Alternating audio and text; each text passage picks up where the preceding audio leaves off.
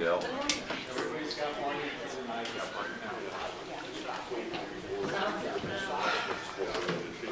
I'm Bill Herrick, and this is meeting number 246 of PMG. Thank you for coming out on a cold day. Stay in where it was warm and snowy. I do appreciate you coming out. Item number 1. Happy New Year. So good to see you all. Okay, item number 2. Dan, think about a day for me to come over to your house. Okay? Up to 4 help desk items. Okay? Seriously. Okay. John. Okay. Before we leave, we get a date set, and you're coming over and we get the email. Okay? It's a new year. I want to get those last to-dos from last year out of the way. Why don't you just make the first to-dos of this year? Everybody else will. First thing we'll do is we'll just talk about what the agenda is today. The main presentation will be on iCloud troubleshooting. I, again, will be your main presenter. The novice group, no longer novice clinic, we decided the people that go to the novice group are not sick. It's just novice group.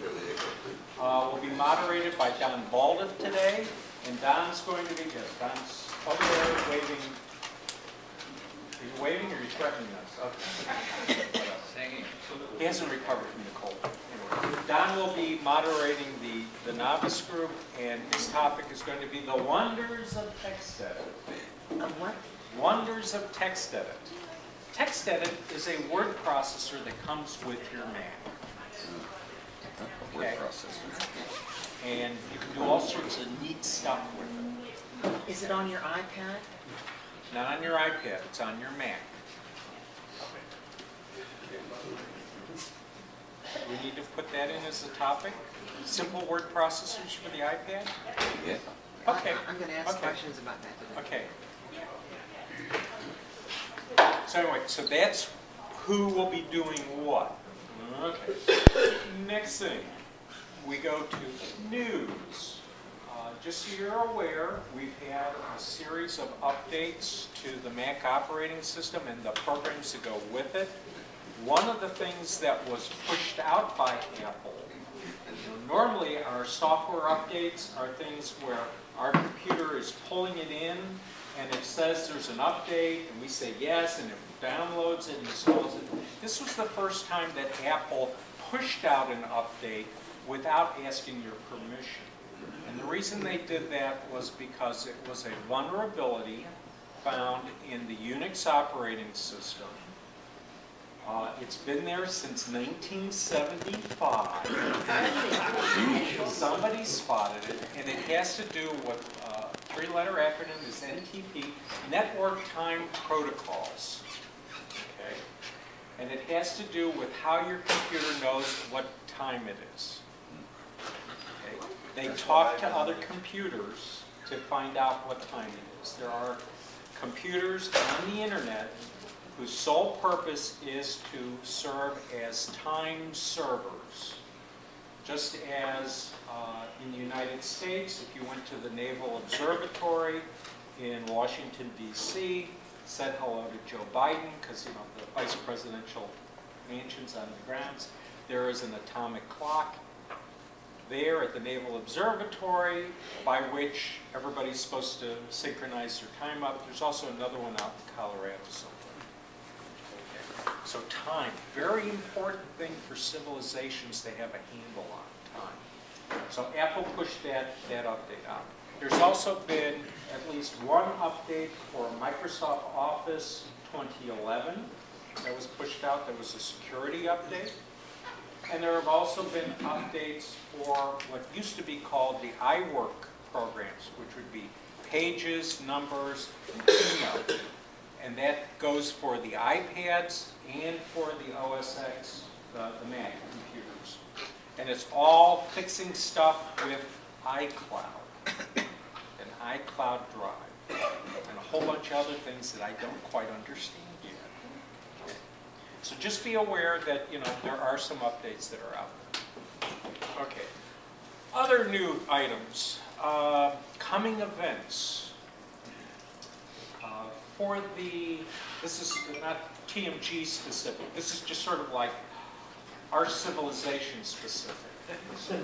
The media will be talking about this year 2 different things in technology, other than the new television sets that they want to talk about. One of them is what's called the Internet of Things. That's where your toaster, your car, your refrigerator, your furnace, your thermostat are going to be able to talk to the internet and interact with the internet. IoT, Internet of Things. Okay. So beware of that one. The other one to be aware of is what's called wearable devices, wearable computers. The Apple Watch is an example of wearable computing technology. The Google iGlass, or Google Glass, that's an example of wearable technology. Okay. Intel at the Consumer Electronics Show just showed a computer on a USB stick. It looks like a USB drive. It's got a complete computer in it. So again, we're getting to the point where the computers are going to be so small we'll be able to wear them as a watch or a brooch. And the challenge with all this is how do you interact with the device? Right. Keyboards, that's not going to cut it if it's wearable technology. So just be aware that these are the things that they'll be working on and trying to sell you this. Yes, Bill? The leap second debacle that everybody.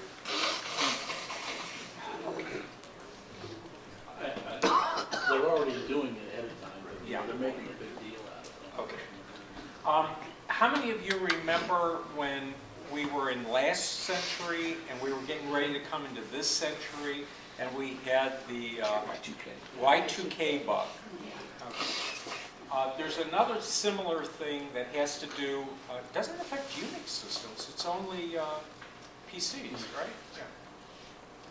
So if you're running a Microsoft operating system or there's 1 or 2 Linux operating systems, they don't understand that because of the adjustment, okay, human systems and natural systems don't work the same way. You know, the planet revolves around the sun, it does what it's going to do. We try to impose our time systems upon it, and we end up with these adjustments. So just as we have that extra day, we add to February every so often, and we have leap years, you know, where you add an extra, there's this extra second that has to get added. But when they were doing the operating system, up in Redmond, they didn't remember that. I think Unix, before it happened, they incrementally moved ahead, you know, however small amounts, Yeah. until when it hits that, when they make the change, it's hitting the same thing, so the computers understand that it's Yeah. correct. So it's just be aware that people are going to talk about, oh my God, the leap second. Just sort of chill. All right. You may also know that, yes. Can I return to the Internet of Things for a moment? It scares the hell out of me, security-wise. Mm-hmm. There was just a report that surfaced in the last month or so of hackers getting into a German steel mill and basically causing a meltdown in the furnace. They screwed up the control system. And I just have to wonder, when every smart picture frame, refrigerator, whatever, has software in it that has a vulnerable NTP in it, who's going to update that 5-year-old appliance? Or what if we're using cars that drive themselves? Right. So Rich is taking us back to that topic of Internet of Things, IoT. there's a lot of thought that has to go into what devices are appropriate to have connected to the internet and whether they're going to interact with the internet. So for example, let's say I'm in a Boeing Dreamliner. Okay, that's got a lot of computers in it. Is it really appropriate to have that thing connected to the internet where, you know, people can update the firmware for the Dreamliner as it's flying? I don't see that as much of a problem with, you know, an airliner because they're under pretty strict maintenance and Right now. regime. But, you know, that Pepsi machine over there, Yeah. you know, nobody's watching it to make sure its software is not Correct. Yeah. And, Go ahead. You have no comment. and the other thing is, a lot of stuff is now being controlled by tablets and stuff. There's an app for that. Mhm. Well, 5 years hence, are you still going to be able to have your front panel Yeah. that talks to your device? Yeah. Obsolescence. Your comment about flying airplanes. Did anybody watch the Nova special on drones recently? Yes. Navy has no man in the cockpit. Landed the plane, or taken the plane off and landed it on an aircraft carrier. Mhm. No person, no man in the loop, autonomously. Mhm. So your comment about airplanes not being there, they're there. Yeah. Autonomous is a little bit different from Internet of Things. Internet of Things, it would be, you've got a global predator drone, okay, and it's feeding back video, and the bad guys are able to also see the video and able to control the drone, take control of our global predator and have it shoot a missile that way instead of that way, or crash it. So, you know, there's that, because, you know, we had that problem with the, Drone landed in Iran. well, I wasn't thinking of the one that landed in Iran. I was thinking more about where they were able to, the communication link to the drones was not encrypted. And you had an instance of some folks in Afghanistan with a Toshiba satellite. It's a old crappy laptop and some Wi-Fi stuff were able to see what the feed was and were able to warn people ahead of time, hey, they're heading over to hill such and such. You know, okay, now they're looking this way, okay, you can run. Yeah. Okay. So anyway, just be aware, you know, part of the goal of the group is to make you aware of some of the things coming down the pipe, technology. And it's important that you be aware of this so you can make informed choices. All right. Do you want to have your car connected to the internet and be able to communicate with you? So when you're shopping at Kroger, you have the refrigerator telling you, hey, we're low on milk, buy some milk. And your car's whining about, hey, you know, I really need this oil change and my left front tire's a little low. Meanwhile, you know, you're on the cell phone trying to, you know, or texting, you know, with your significant other to find out where they are in the mega store. Okay. So Internet of Things and wearable computers.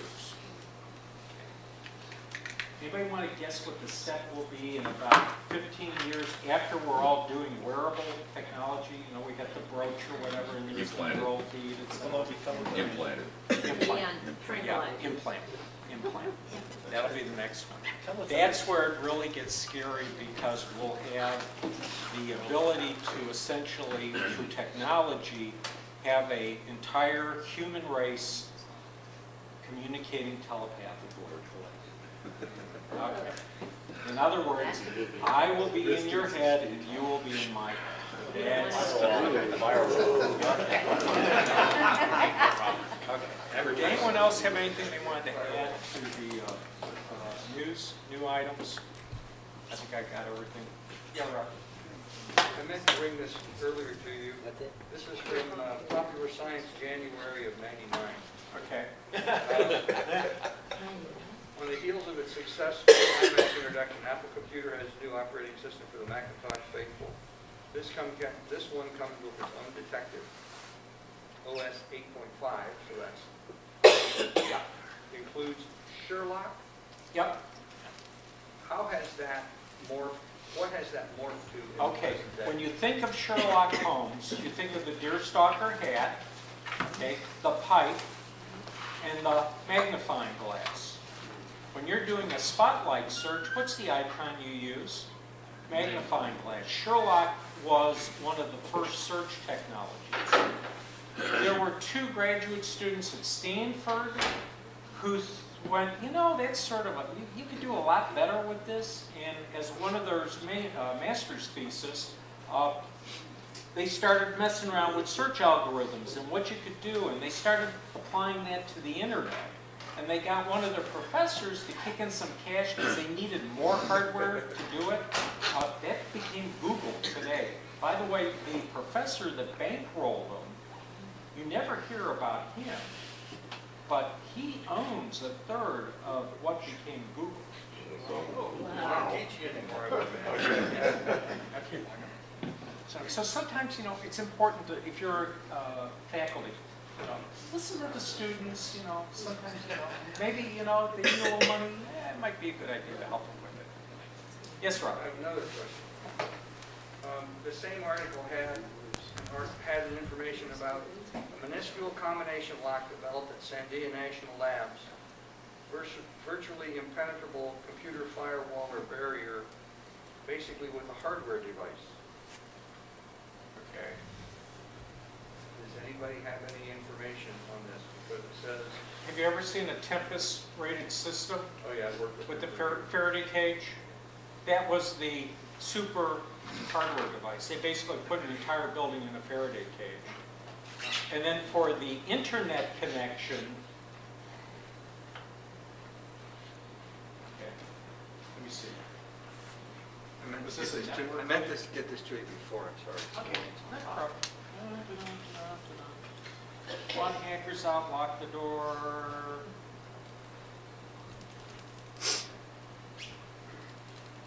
It just sounds interesting. It's like it's a mechanical damage. Portable locking device.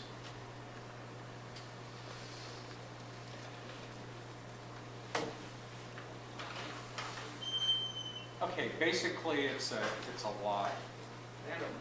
Nanotechnology. Recodable. I just wondered if anybody had heard of it, I don't think it went anywhere. or did it go someplace and disappear? No, what happened was, it turned out there was a way to subvert it Okay. through mechanical means. Yeah. Okay. Okay. In the future, just see me ahead of time, give me a try. I apologize. Okay, I'm going to say if nobody else has anything else new they want to talk about, then we move on to help desk. Anybody got problems? Okay. Everybody in the... Everybody heard.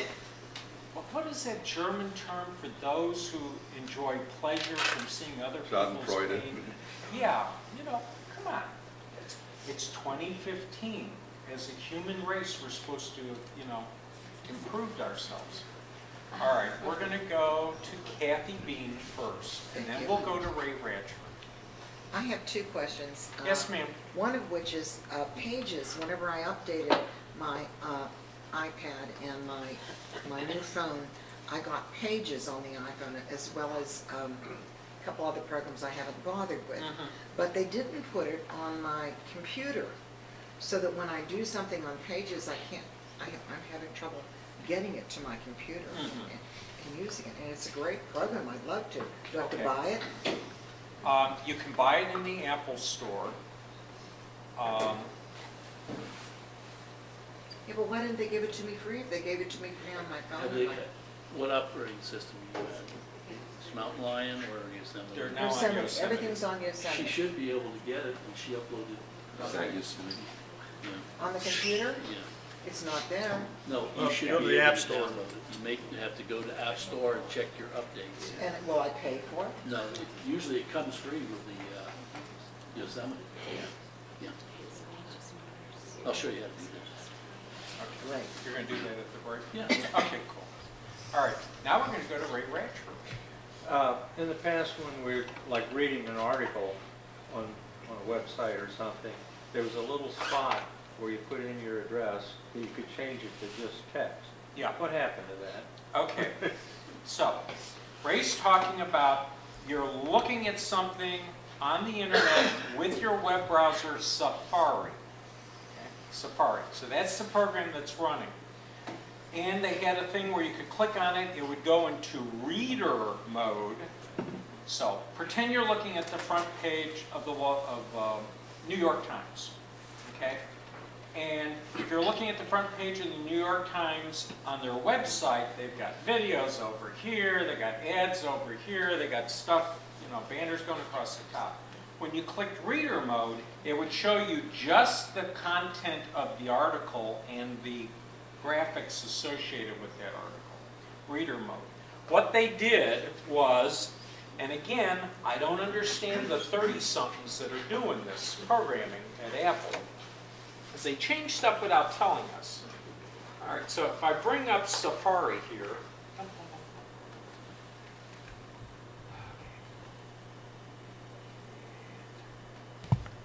okay, so here's Safari,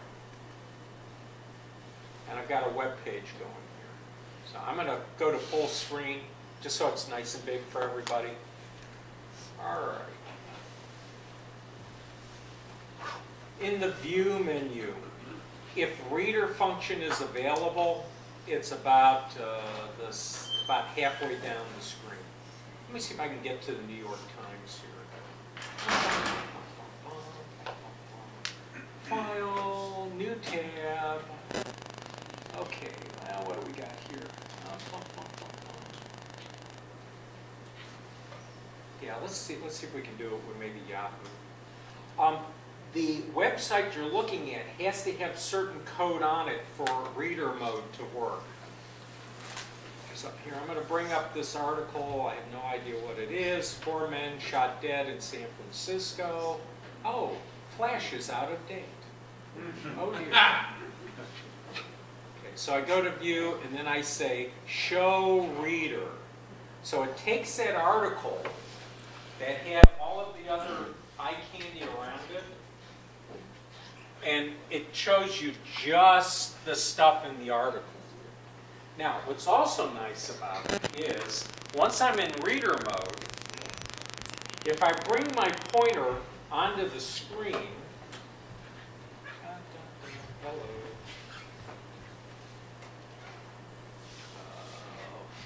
I can make the text bigger or smaller.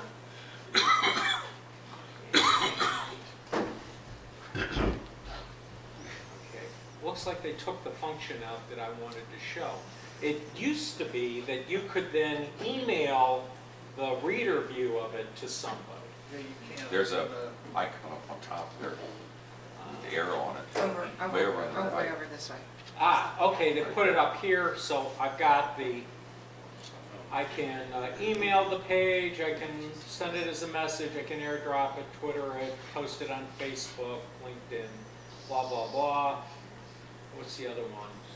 That's the downloads I had. Okay, I don't need to see any of that. Fine. To get out of it, View, hide reader. So it's holding your Shift key, your Command key, and the letter R takes you out of reader mode. Shift key, Command key, and the letter R puts you into reader mode. Typically, you're going to see it implemented on sites that are vending news. Okay, it might be TMZ, and it's, you know, the latest thing that Beyonce dress, or, you know, some few. But, you know, it's still considered to be a news site. Or if it's grayed out in the View menu, that means that the website you're looking at does not have the code in it so that you can use it. Again, you want to make sure you're actually on the article. So, for example, if I'm just here and I go on down and I say Show Reader, it's going to work because I'm in that article. Let me get out of it here. Now, let me just go to Yahoo News, where we're sort of in the generic, you know, eye candy. You got ads, you got video, you got all this stuff going on. If I go up to my view menu now, Reader is grayed out. In other words, you got to be in an actual article. So if we go down here, let's see. Where is something that is like fun to? It's all death, destruction. Okay.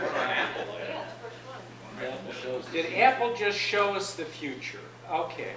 So here I am, and I'm in that article, and I go to View, and I say, hey, show Reader. Okay. I'm glad we use this one. Notice that when you are in Reader, it doesn't just show you the text. If there are graphics appropriately inserted into the article, it'll show those too.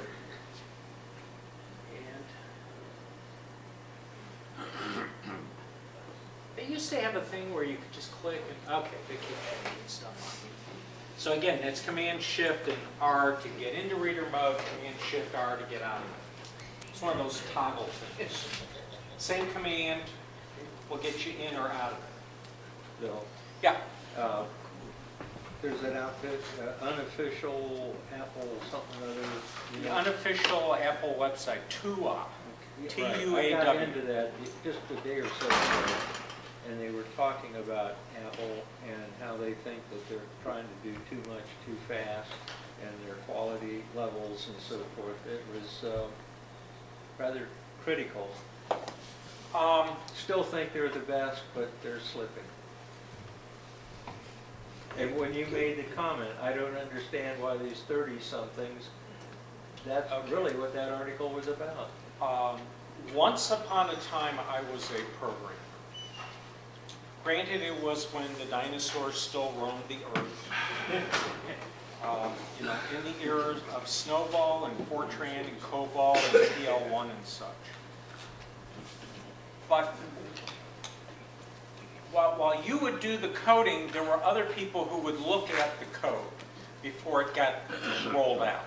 Stuff got tested a little bit better. And I just don't get that feel of, you know, American Society for Quality, you know, ISO type standards, protocols being implemented with what they're doing with the operating system. And the reason I say that is very simple. I'll go into where I used to be able to do something in Mavericks, and I'll see that the thing isn't there. And then I'll do the little search for help to show me what it is. And I'll see that the help article hasn't been updated to show me how to do it in Yosemite. It's still referring Mavericks, or it's referring Mountain Lion, which says to me that they're not doing due diligence. That's exactly what that article talked about. The coding is not done until the paperwork, the documentation is done. I had a boss who used a bathroom analogy on that, but I won't share that with you. Paperwork's not, you know, the job's not done until the paperwork's done. Yes, please. I have another question. Whenever we updated to Yosemite, in the mail program, I used to be able to get any notes that I had written on my iPad. And those aren't there anymore. Okay, the notes are going to be seen in the notes program that's in Yosemite. All right, now this is the part of what they're doing. They're taking the mobile operating system, iPhone OS, iOS, and they're taking OS X, the Mac operating system, and they're taking the programs that are in those two operating systems, and they're making them so they talk to each other and work much more the same. An example of some of the things they've done. Back in the days of Snow Leopard, if I wanted to look up somebody's address, I'd be in a program called Address Book. Well, it's been renamed to be Contacts because that's the name they were using in iOS. iCal in OS X is now Calendars. Okay? The mail program is Mail program. But what they did in OS X was they took things out of the mail program that were being handled it worked, but it really wasn't a great implementation, and they strip it out and make it its own application. So there was a task list that you could do in calendars. That's now off to the side, separate program called Reminders. Reminders on OS X, Reminders on iOS. The two talk to each other. So if I put a new reminder on my Mac, oh, my iOS device is going to show me that reminder. So you want to look for a program called Notes. Notes. And the icon is sort of like a yellow legal pad. And your notes should be showing up in there. Who else had? Yes, John. I have an iMac and I have a second monitor on it, so I'm doing my software development work. I have lots of screen space to work in. Okay. Every once in a while, the second monitor is physically and logically set up to be left of the main monitor. Okay. The bottom edges are aligned, the top edges are a little bit different because the heights of the monitors are different sizes. Different physical devices. My problem is every once in a while the dock, which is centered at the bottom of the main monitor, will jump over to the other monitor. Okay. I haven't been, it happened repeatedly, but I haven't been able to reproduce it. I don't know what I do that makes it happen. And What OS are you running? Mavericks. 1010, they put it on both. There is a keystroke. Do you have a Magic Mouse? Do you have one of the fancy I've got a Kensington trackball. Okay. So most likely it's a keystroke you're doing. There is a keyboard shortcut that says, oh, take the dock that's in this window and put it over there.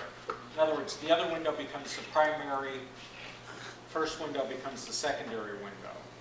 Okay. Off the top of my head, I do not remember what that That's keystroke not clue. I is. can look it up probably. The easiest, you know how to undo it though, right? You go into your monitor control pane and you just drag that dock. Okay. So chances are you're doing some sort of keyboard shortcut. Usually it happens when I'm not hitting the keyboard, but Oh, no. You might have a keyboard shortcut mapped to a mouse yeah, button. could be. I don't know of anything like that, but it's a possibility. Did you have something you wanted to add, Ron?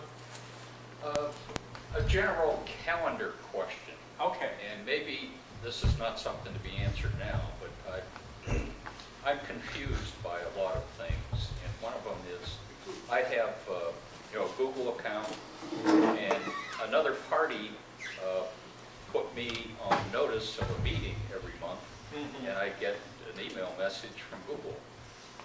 I'm not sure how they did that.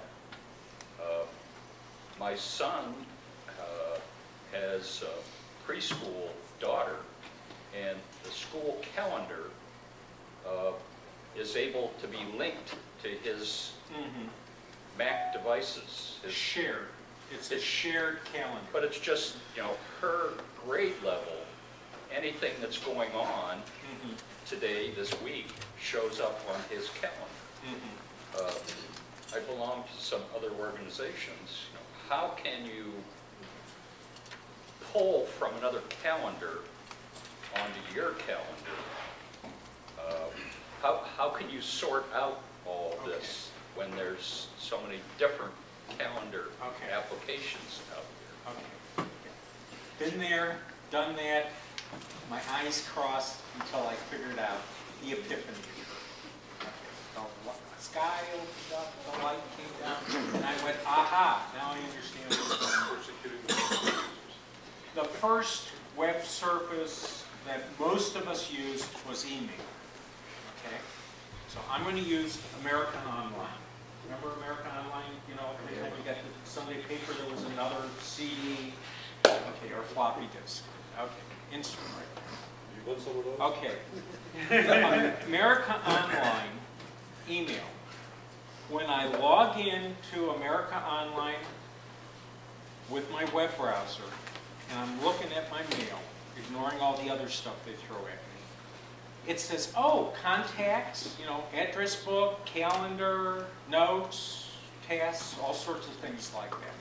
Those are all stored with my email stuff on my account on AOL.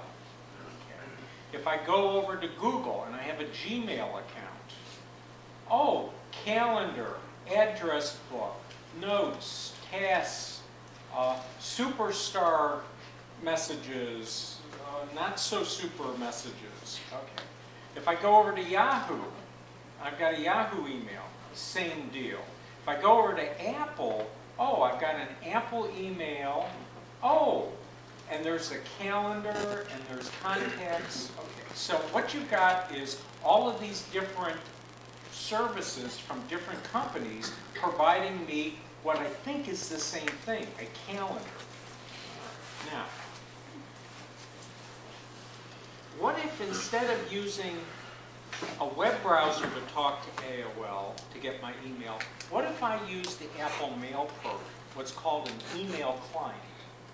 Oh, hey, I can have that looking at the email at America Online and my Yahoo and my Google and my Outlook. Okay? And I'm looking at all in one inbox, even though they're on separate services, separate inboxes. So, then what we do is we look at the calendar program. So specifically we're on a Mac, and we're using the calendar program on a Mac. We can configure that to look at other services from other companies. But this is where the na-na-na-na-na stuff comes in. Okay, who's being friendly with who? It used to be Apple and Google best friends forever. Okay. Okay, and when did the romance there break up, and members of the board that were on the Google board and the Apple board got kicked off and they couldn't do it anymore? Oh, Google came out with their own phone. Okay, after they had seen the iPhone, what was coming out. Okay, so then you get Apple goes, well, you know, Google, we're not going to necessarily allow all of your stuff on our stuff. So let me just bring up one little system preference on a Mac to sort of show you the range of stuff that's available. So I'm going to go into System Preferences. Okay. I'm going to go into iCloud. Excuse me. Let me go back here a minute. I'll do the other one instead. I'll go into Internet Accounts.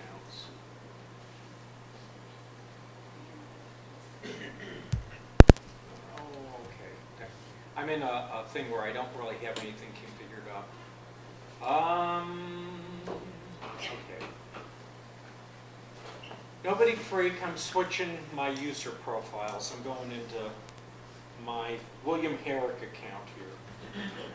Okay. I was logged in as TMG. Now I'm logged in as William Herrick. The same thing here. Let's just bring up contacts. And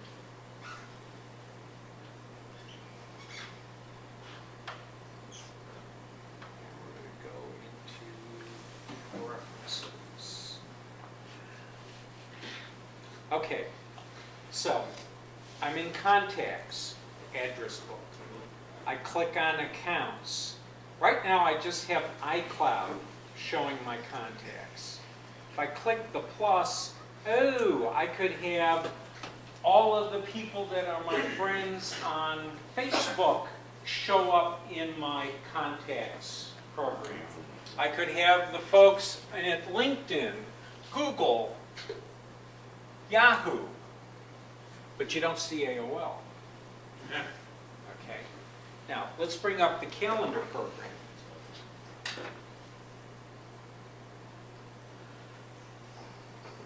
So now I'm in calendar. Let me close this one out.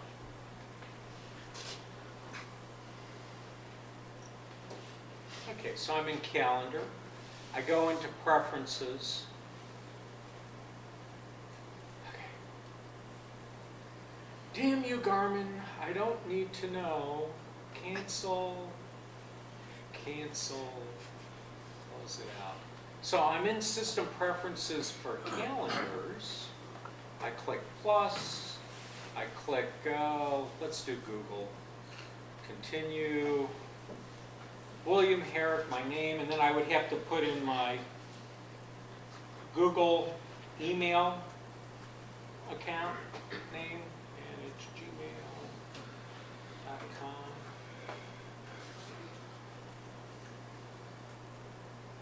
Yeah, TJJ. Yeah, and of course I don't remember the. Oh, okay, yeah, that's TJJ. Excuse me.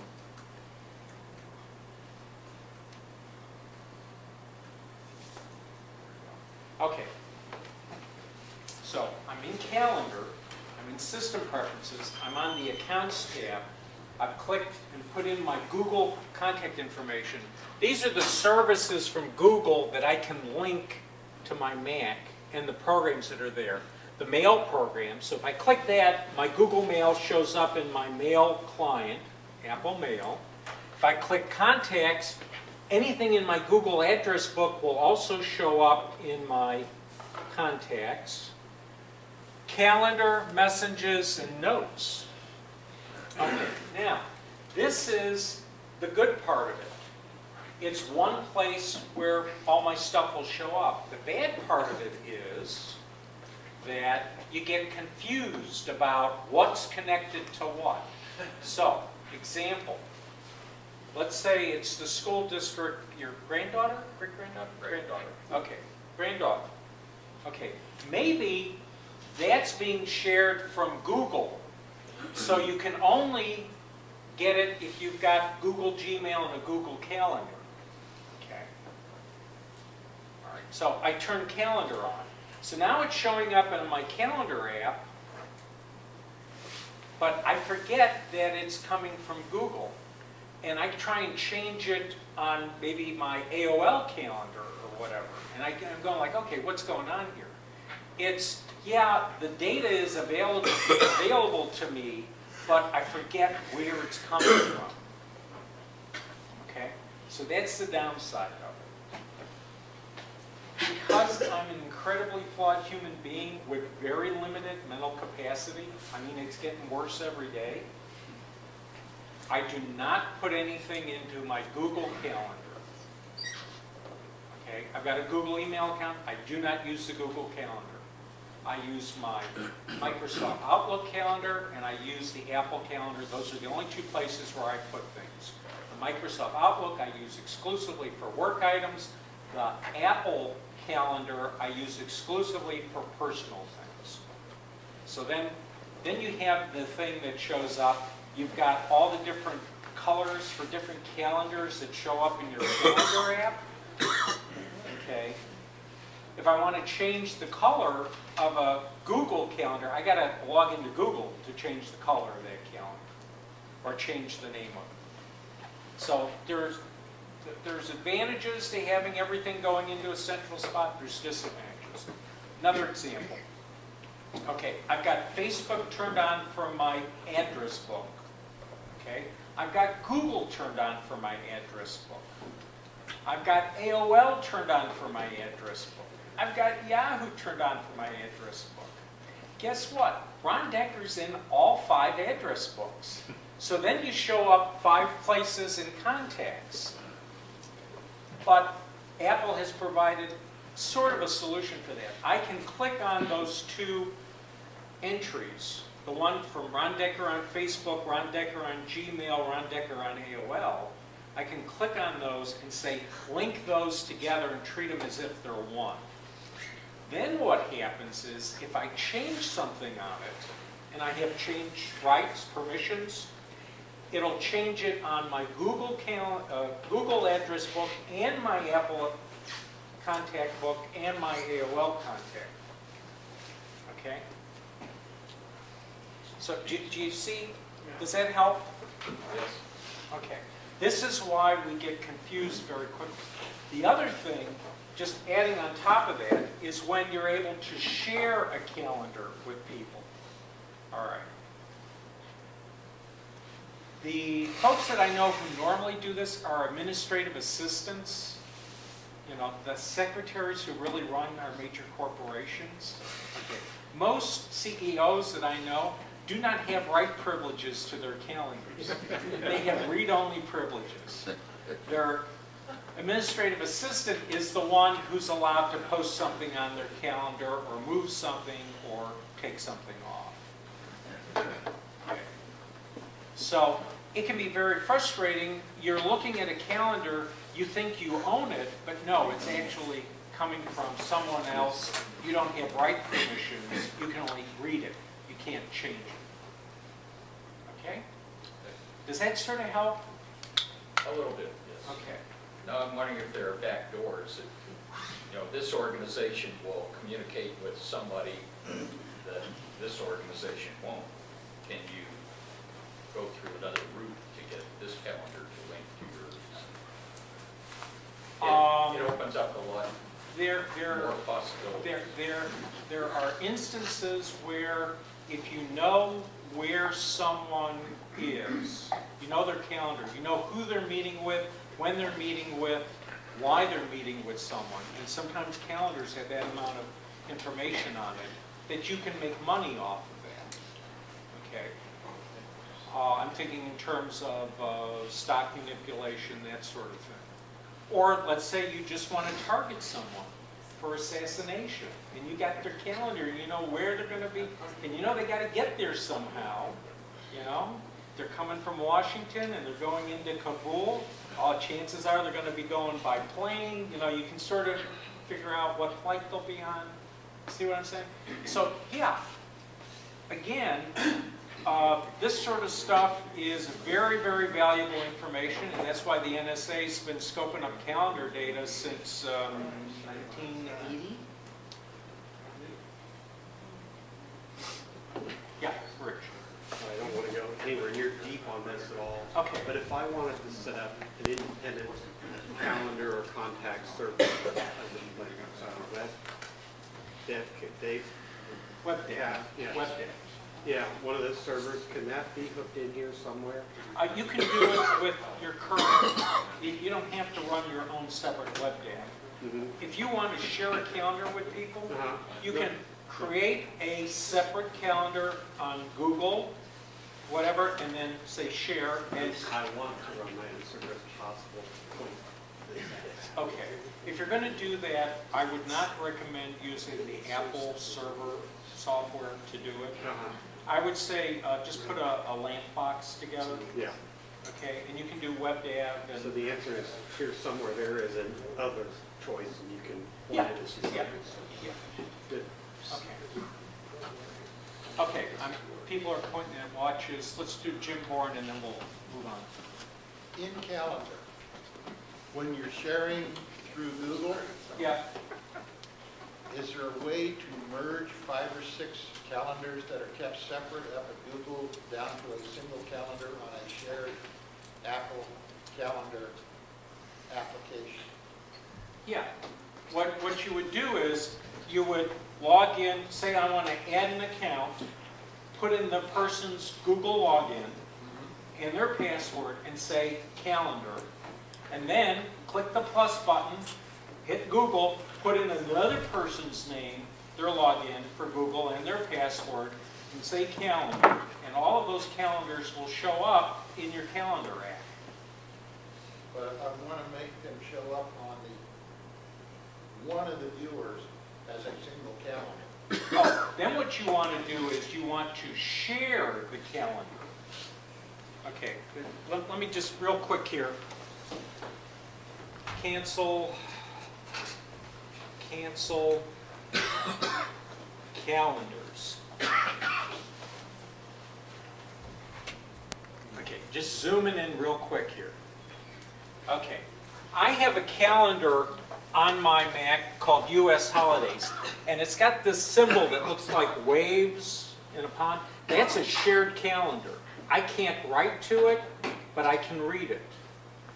Now, I'm going to zoom out a little bit and go up a little bit here. So I'm just putting my pointer up on top of my home calendar, if I want to share that with people, see the wave thing showed up? I just come out there and I click on that wave and I say, who do I want to share that calendar with? And I put in an email address for that person. They're going to get a little thing that says, hey, do you want to... And then they got to figure out what calendar program they're going to put it into. Are they going to be using it inside calendar functions inside Microsoft Outlook on a PC or a Mac, or are they going to be on a Linux box? Are they going to be using, I'm trying to think of a calendar program, Sunrise, which is a pretty nice calendar program on a Linux box? Okay, so you want to be careful when you're clicking around on your calendars in your calendar. Okay, so I'm just going to click done. The one thing I never do is make it a public calendar. Public calendar means that anybody can subscribe to it. You only do that if you're a large corporation. You're a baseball team, and you want people to know when the team's going to be where. Okay? And that way they can put it on their calendar. So let's say they're a road warrior, executive, they travel a lot. They can go, hey, I'm in Chicago. Hey, the Yankees are going to play the Cubs. Okay, cool.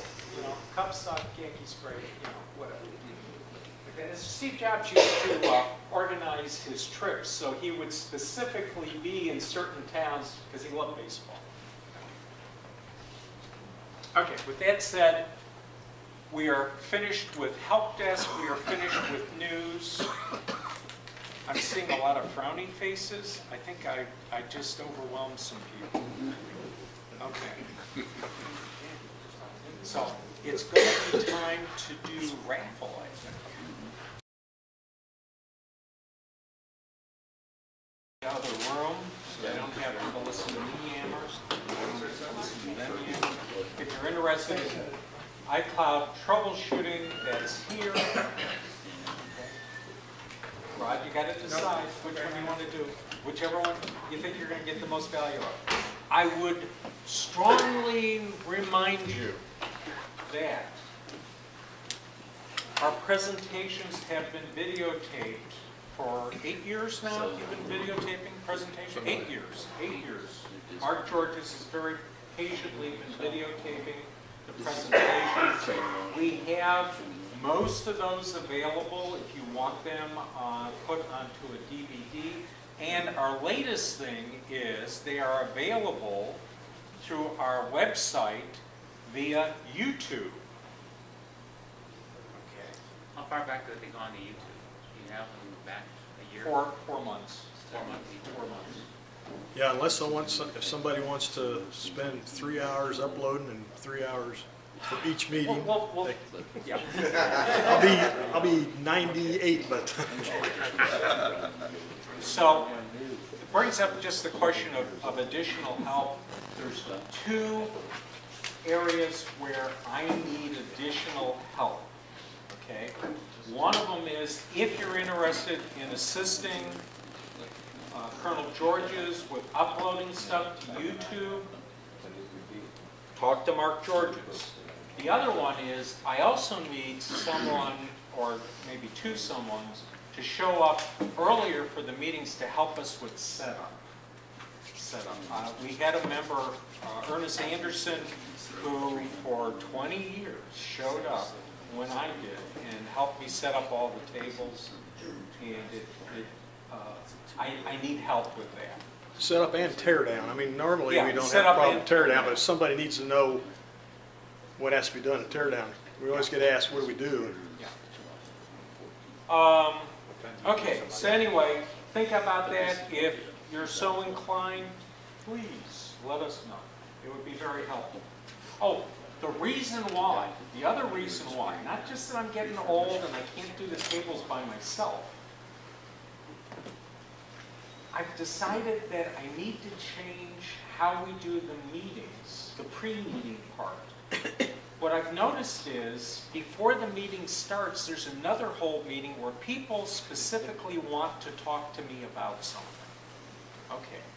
If my focus is on putting chairs in place and trying to move tables and set up other stuff, that means I have to focus on that. If I've got other people to help me do the setup, that means that I can stand over there, and as people come in and say, you know, Bill, I don't really want to talk about this in the meeting, but I'm interested in such and such, a presentation idea, or hey, you know, I need help with such and such, okay, so that I can do more of the meet and greet stuff that the president of the organization really should do. Okay, so with that said, what time do you show up?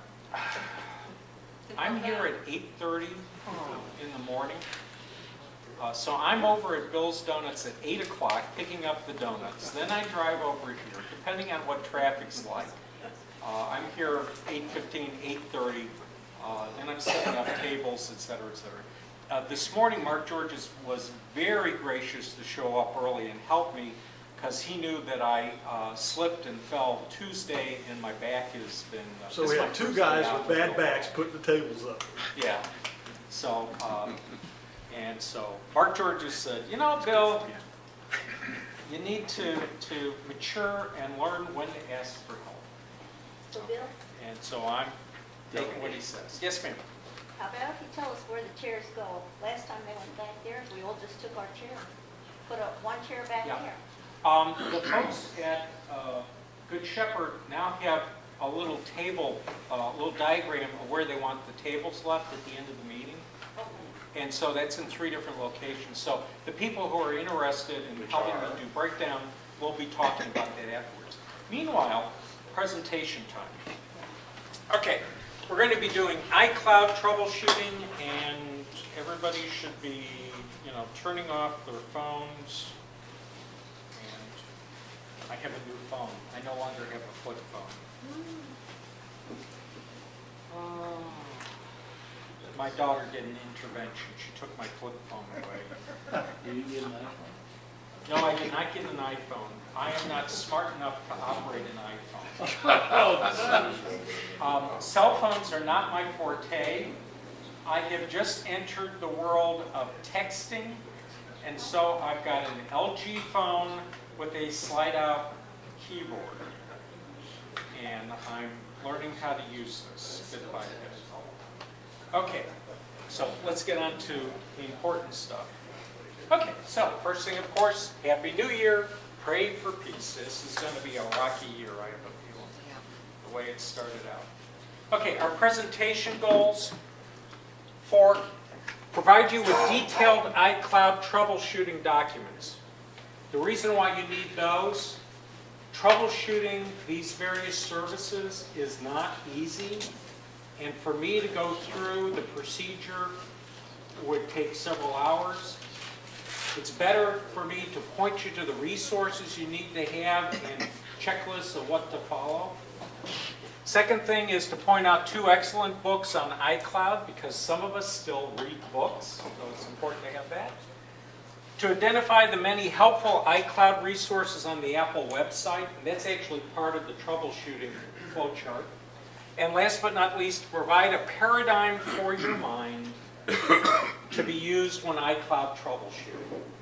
That may sound sort of pretentious, but when you have that paradigm, when you have a model to use when you're approaching a certain problem, it really can clarify things. So those are the 4 things we're going to do in this presentation.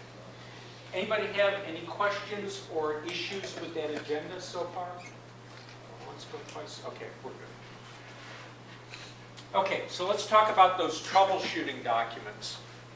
These will all be part of the standard email package that we send out after the meeting. So there's 1, 2, 3, 4 documents: iCloud account troubleshooting, calendar troubleshooting, contacts troubleshooting, and document troubleshooting.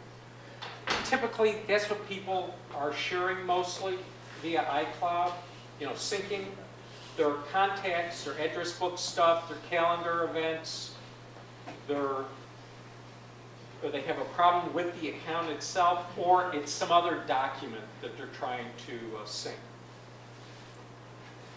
The 5th thing that's in the package is called iCloud Apple Support.webloc. It's a file. When you double click on it, it's going to launch your default browser and take you to the Apple Support Central for iCloud. Okay. I know sometimes we get tired of typing this stuff in. This is a nice little thing to just have there. You double click on it. It's like a bookmark that looks like a file. I'll put it that way. And then last but not least, you'll have a PDF in there, which is this presentation, a PowerPoint presentation, but in a PDF form. Okay, so 2 books that I really like about iCloud. The first one is Take Control of iCloud. This is from Tidbits. It's by Joe Kissel. It's about 15 bucks. But because you're a TMG member and because we have discounts with Tidbits, I think it's only 10 bucks for a member of TMG. So go out to those discount pages that we've got on the website. And the other one, this is an electronic book. The other one is an actual physical book, and it's from Peach Pit Press, and it's a visual quick start guide. There's a whole series of these books out there. It's by Tom Negrino, and it's about 20 bucks if you buy it on Amazon. You can also get it in electronic form. I think it's a little bit less if you're buying it on that. Again, Peach Pit Press is one of those organizations where they have been very gracious to provide us with discounts. So check the website. Okay, and let me just make sure I didn't miss anything. Okay, and talked about price, gave the people's names, club discounts for both. Okay, got it all. Moving on to the next one. All right. So the back muscles are kicking up. If you hear this sort of strange whimper noise, just ignore it. It's me. All right, this is Support Central for iCloud on the Apple website. It's www.apple.com/support/iCloud. Okay, this is the mother lode for iCloud resources for normal people on the mothership. Back in the dark days of Apple, when people like Michael Dell said, you know, if they were really going to be fair to the shareholders, they'd just close up Apple and give them their money back and just, you know, give up business. There were people like me who were still Apple fanatics, and they thought we were a little strange, so they used to talk about how we were, you know, like alien, if you will. And they used to talk about Apple being the mothership.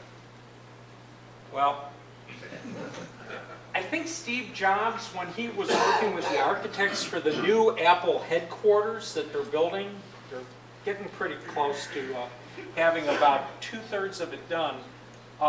I think he took that whole mothership idea a little bit too far. But that's what the new Apple campus is going to look like.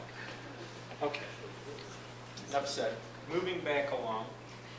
So here's this resource, www.apple.com/support/iCloud.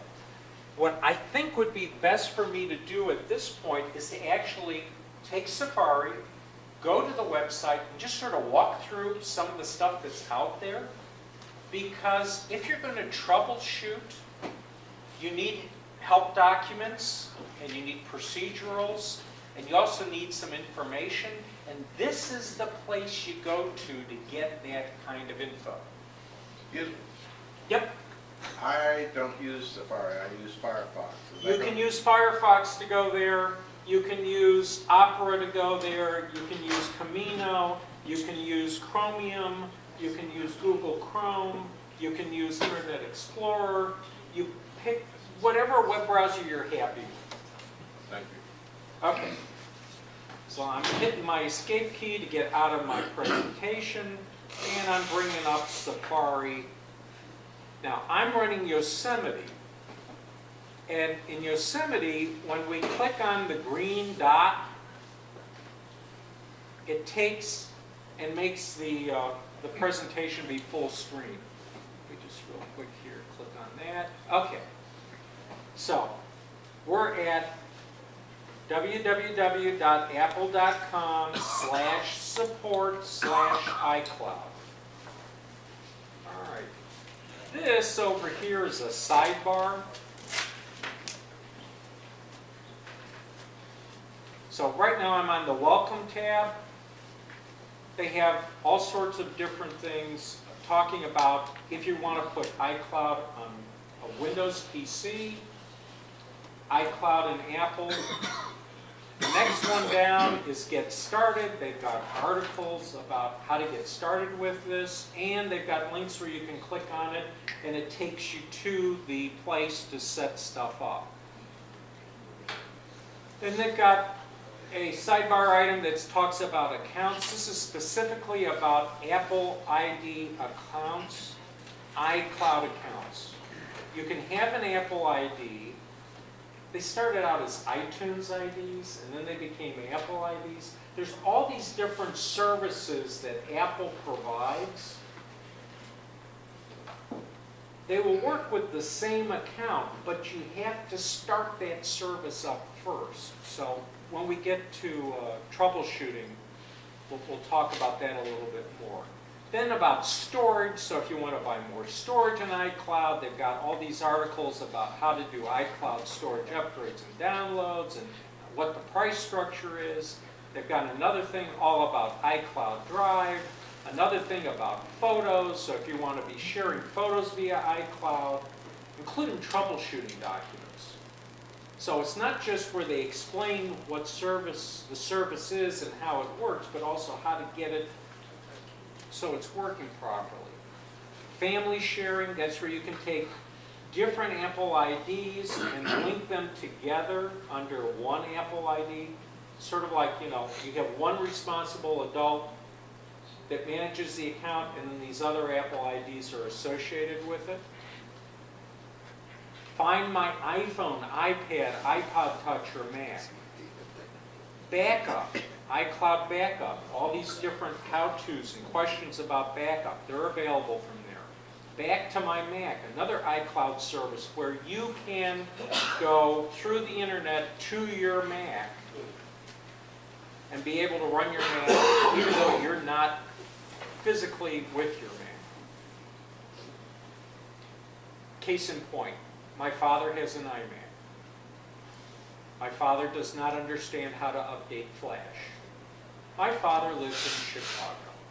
I don't feel like driving to Chicago every time he tells me Flash needs to be updated, because I'd be driving to Chicago every week. I turned on back to my Mac, I got it configured, I got it set up, so I can log into his computer has to be turned on, I can log in, take control, update Flash, do a short FaceTime with him, and then I don't have to drive there. Yes? You said it had to be turned on. Does it have to be out of sleep, or can it be in sleep mode and you get into it? If it's, there's a setting in Energy Saver where it says wake on network access. That has to be checked. Okay. Yeah. Back to my Mac is one of these things where it sort of, kind of, sometimes works. The problem is not so much the computers as the network equipment in between the computers. So there are some cable modems that will not let that particular communication flow go through. So it's a... To test it, can you test it in your home with the same one, or do you have to be like outside? You have to be in a different location to be able to test that it actually works. Okay. In other words, you need to be on the wide area network, not the local area network. Can you do that through an iPad, or does it have to be another computer? It's computer to computer. Can it be iPad to computer? I believe not. There are other ways to share data between an iPad. Well, let me think. Wait a minute, I'll take that back, because I know with my iPad, I can talk to my iMac my Mac Mini on my local area network and change what iTunes is playing. That one, I need to think about that one. And maybe I maybe need to go to the back to my Mac section and see what they say about set up security. I set up and use back to my Mac, and I'll have to read that stuff. Don't have an answer for you right now. Bookmarks and iCloud tabs. You can have bookmarks being synchronized. Calendar and reminders. Now we're getting into the data that people typically have synced. So you have troubleshooting instructions, you have explanations of how to set up accounts. All of these resources are there. Just Apple does a very poor job of telling people, normal people, that, hey, this is where you go to get these answers. Contacts. So again, we're talking about address book type information, contacts. Documents in the cloud. Okay. Finding your friends, so that's another cloud service. iCloud Keychain, this is where we're getting into where Keychain, which is an Apple service that's a local service on your Mac or on your iOS device, where it'll remember your logins for websites, or it'll remember credit card numbers. In some cases, Apple Pay stuff is linked to this. You can have that where that's being shared across machines. Don't recommend it yet, but you know, it's coming down the pipe. iWork for iCloud, that's Pages, Keynote, Numbers data. Example, when I brought up the text edit page with the raffle numbers, I was not bringing it from my computer. I was bringing it in from my iCloud storage. And then last, mail and notes. And let me just tell them, no, I don't want to provide answers. All right. Then we get down to these very last two items. Service status and contact support. If you click contact support, you're going to end up in a chat mode, if they're available, where you can type questions, get some sort of response back. But this is the other one I want you to look at. And so it was the thing in the sidebar next to last at the bottom, where it says service status. These are all iCloud services. They're showing all green. Okay, this is the timeline. Think stoplight, red, yellow, green. Is it working or not working? This is where I can go to see if there's a problem on Apple's end with a particular service. If I see all green, I know, okay, go forward with my troubleshooting. We'll come back to that one again. Just remember, this is the easiest way to get to that status screen. From www.apple.com/support/iCloud. Next to last item in the sidebar. Okay, now, let me go back here just for a second.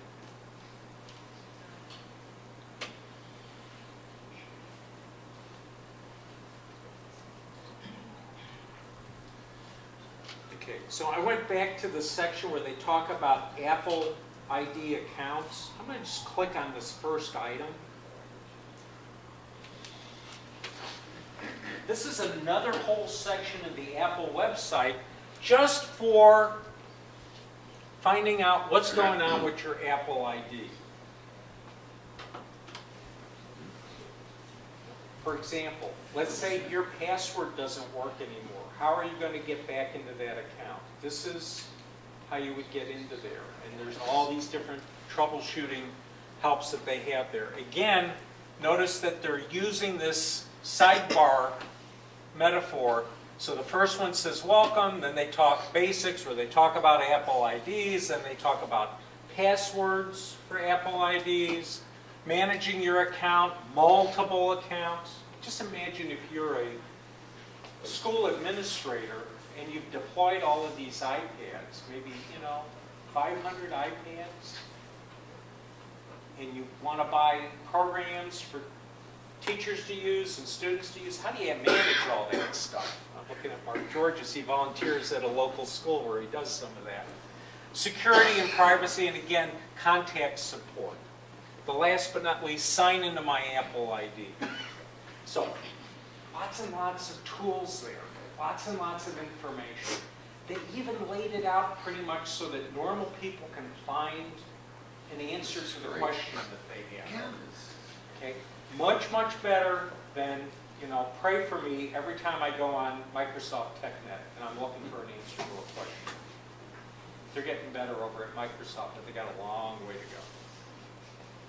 go. Okay. So, back to our presentation.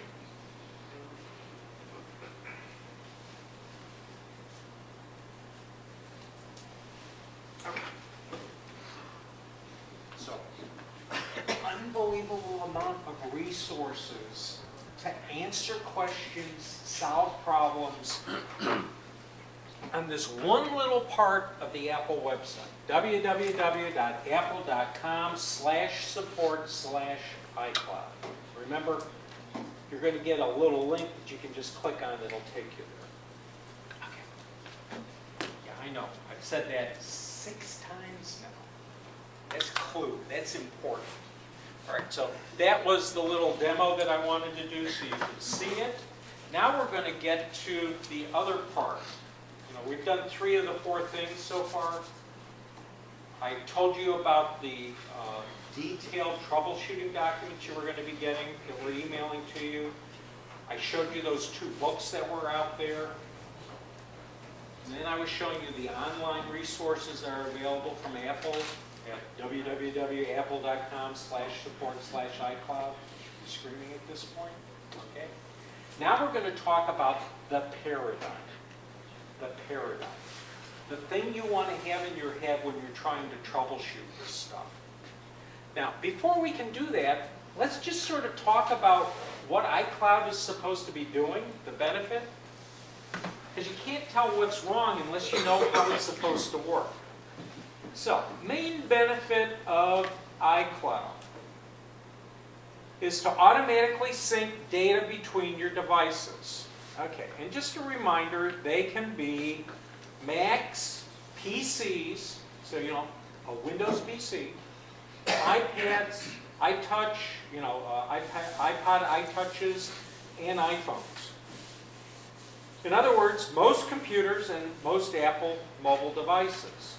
Okay, so just for this example, data most commonly synced typically is going to be address book, contact information, calendar events, or other app data. What is the device at the upper left there?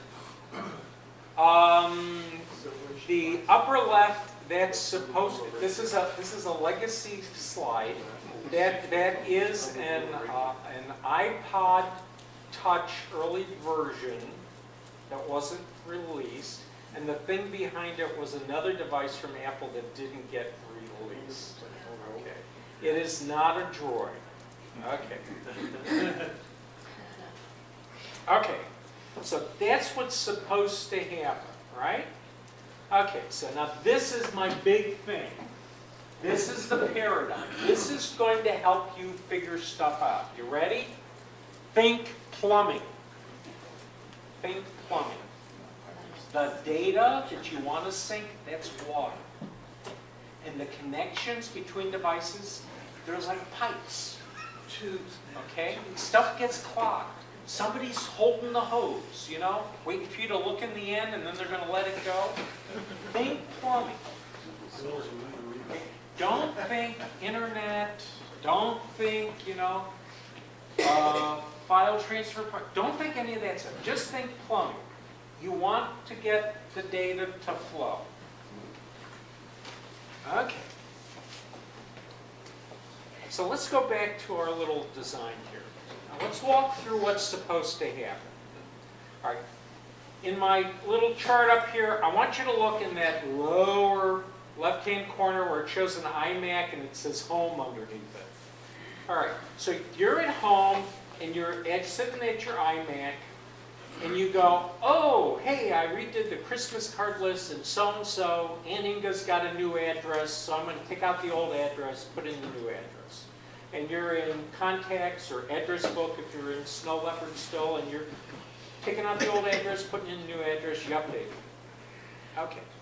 The way iCloud is supposed to work is once you do that, your Mac goes, hey, this is one of my iCloud applications, and they got new data in it. They changed something. So the Mac should start to talk to iCloud.com. Okay, that's the thing that's sort of showing there with a silver, with a cloud. It's sort of in the middle up there. And the Mac is going to push that new information into your storage locker on iCloud.com and update it. Then your Mac, once it finishes doing that, typically your Mac will do other stuff too. It'll say, oh, I'm also supposed to be syncing calendars, I'm supposed to be doing this. It'll do all those, push that new data up. Then it's going to talk to iCloud.com again, and it's going to pull down the new information that's in iCloud. Now, later on in the day, you turn off your Mac, you're not at home, you go to work, you're over in the lower right, now you're sitting at your PC at work, and you have downloaded and installed the iCloud control panel, and you configured it, and you put your contact information. So this PC talks to iCloud.com. You turn on that PC, it's going to do the same thing. It's going to look to see if it has new information on it that's supposed to sync with iCloud. It's going to push that information up, a copy of it, up to iCloud. And then it's going to pull down new information that iCloud has that it doesn't have. Now, the important thing with all this is you have those other devices, maybe your phone, your smart, iPhone or your tablet. They're going to do it when you have them turned on also. So they're going to do the same thing. But notice, your devices do not talk directly to each other. They talk to iCloud. iCloud then talks to them. They don't talk to each other directly. And that's the key to iCloud troubleshooting. They only talk to the iCloud.com website. Okay. All right. So, in terms of a very simplified process, the first thing you do is you want to make sure and see what data is actually making it to iCloud. All right. So, you've got a device, it's supposed to push data, it's supposed to pull data. Maybe it's pushing, but it's not pulling. Maybe it's pulling, but it's not pushing. Well, the only way to know is to look at the reference data set. And the reference data set is not your iMac, not your Mac Mini, not your PC, not your iPhone, not your iPad, not your iPad Mini, none of those. It's the iCloud data set. Okay. So, step one, you go to www.apple.com/support/iCloud. Okay? So now you're there. Then what you're going to do is you're going to scroll down to the next to last item on that web page and click Service Status. So you're going to get something like this, and you're going to see green lights, okay? Red lights, yellow lights. What's working, what isn't working. What's down for maintenance, what isn't down for maintenance. Okay? So let's say the problem is moving calendar information. Well, you look for, let's see, iCloud calendar. Hey, green light. So we know Apple's stuff is working. Yes, Ron? These green lights are that the Apple iCloud system is green or red, or is this that whatever device you're using to It's look not at your this? stuff, it's their stuff. Okay, it's them, not Correct. your computer. There are, you know, you've got these huge data centers that they've built. It's those data centers, are they doing what they're supposed to do? Or do they have a service outage? It's sort of like, you know, you turn on the large screen TV and you want to watch a movie and all you're getting is fuzz and static. Okay, well you go, oh, wait a minute, is it my TV? Is it my connection? Or is it the cable company? But there's nothing like this that says your computer is No. sick. No. No. Okay, so once you check this, you go, okay, their stuff is working. Now I know that the problem's got to be on my end. Okay, so one of the devices isn't set up right, or it's confused, you got a clogged pipe.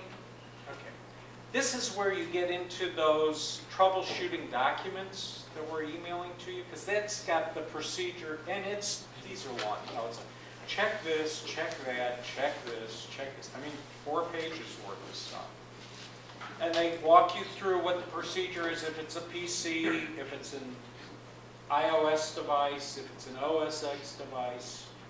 And they'll have separate things for if it's Mountain Lion or it's Mavericks or it's Yosemite. Really dull, boring stuff you don't want me to read to you. So, in terms of our paradigm, you're thinking plumbing, you're thinking what's working, what isn't working. You've gone to the Apple website, you've now checked service status, you know the water tower is working, the Apple stuff is working.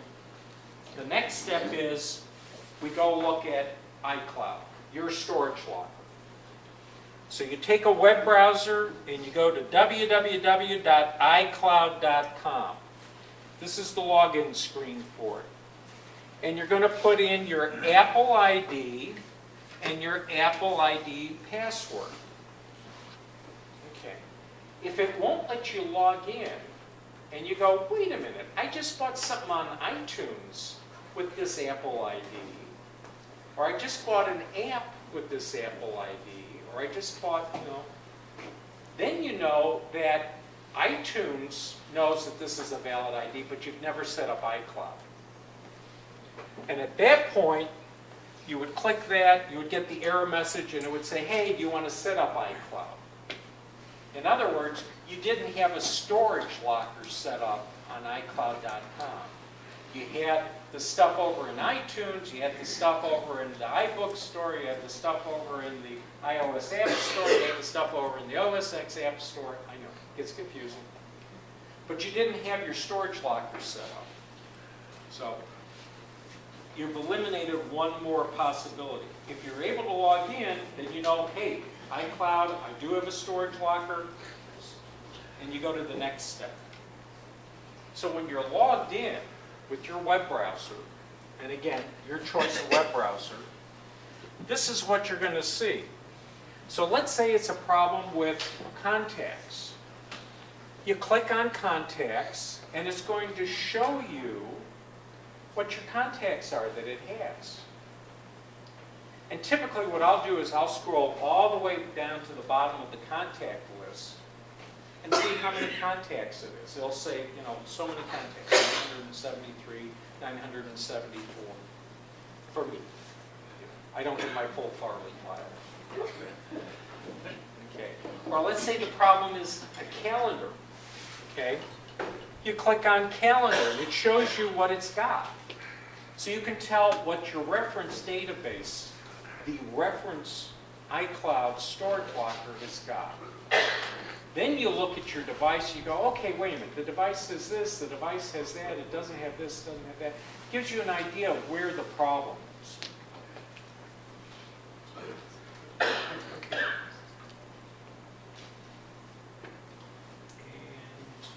let me just back up for a second.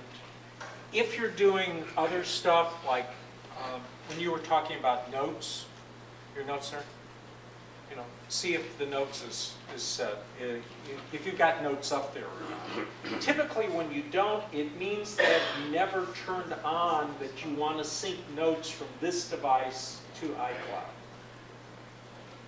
In case you would turn that process on. Okay, so let me just do the review one more time.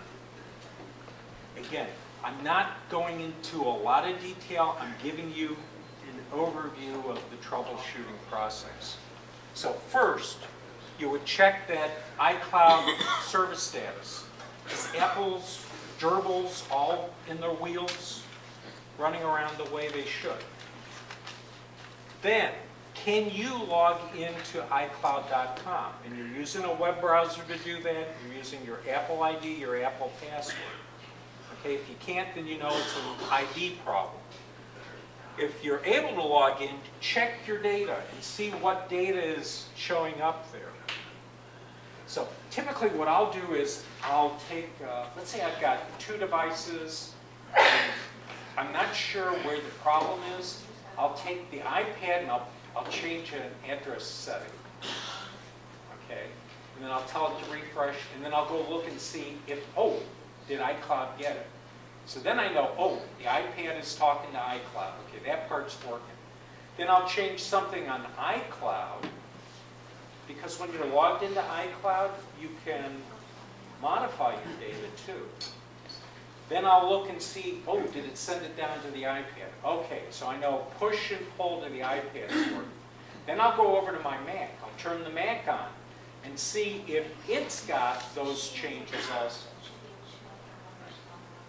Remember, the devices don't talk to each other directly. They're going through iCloud.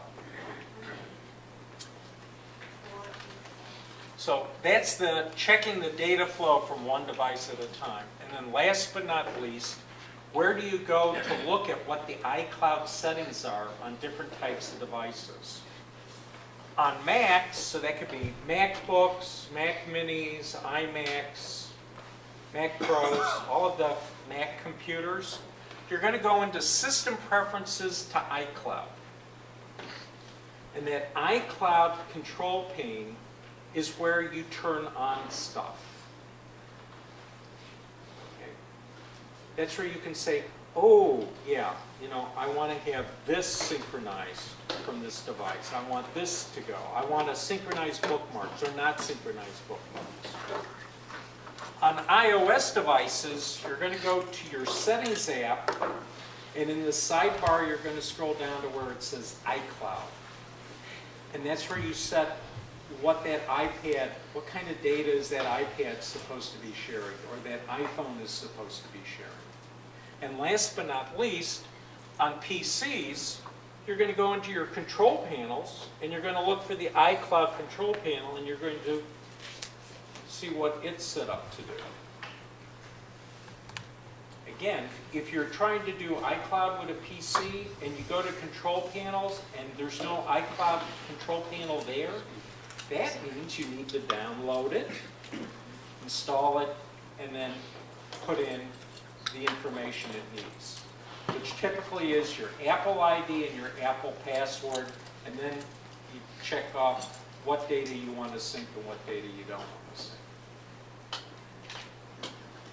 Okay. So we did 4 things today. The first one was to tell you about these detailed troubleshooting documents that we're going to send you. These are all from the Apple website, but I figured you won't go to the Apple website unless there's a problem, but if I send you the documents, you'll at least look at them. Among those documents, there's also a file that, when you click on it, takes you to the Apple www.apple/support/iCloud. Okay. So you don't have to type it in. And then last but not least, a copy of this presentation where you get the slide and then the verbiage that normally you don't see that's underneath that I'm reading, or my reminders of what I'm supposed to say when you see the slide. Okay. Second thing we did was 2 books that, if you're interested in learning more about iCloud and how it works and where they think you're going to take it, Take Control of iCloud, and then the Visual Quick Start Guide for iCloud. And then we looked at the Apple Support Center for iCloud. There are literally more than 120 articles up there, and there's all of these little troubleshooting wizards that are up there. so it gets you directed. And if you still can't resolve the problem, you go to the very last thing on that sidebar, which says contact support, and you'll end up either in a direct chat or you'll end up in an email situation where you can send them questions. And then last but not least, the paradigm.